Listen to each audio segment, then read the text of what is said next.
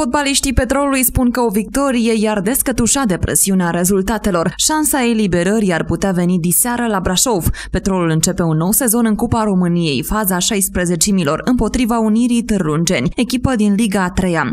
Galben-albaștrii nu scapă de gazonul prost nici pe terenul Brașovului, acesta fiind inundat din cauza unei ploi torențiale. Indiferent de starea suprafeței de joc, antrenorul Sebi Tudor spune că jucătorii sunt obligați să câștige pentru moral, dar și pentru blazonul clubului. În ultimii 3 ani, Petrolul a fost o grupare importantă în Cupa României prin cucerirea trofeului în 2013 și cu 2 semifinale consecutive în 2014 și 2015. Eu îmi doresc ca echipa să joace și asta le și transmit, să jucăm fotbal. Este singura șansă care o avem, să câștigăm jocuri, să încercăm să jucăm. Dacă nu jucăm, atunci chiar nu avem nicio șansă.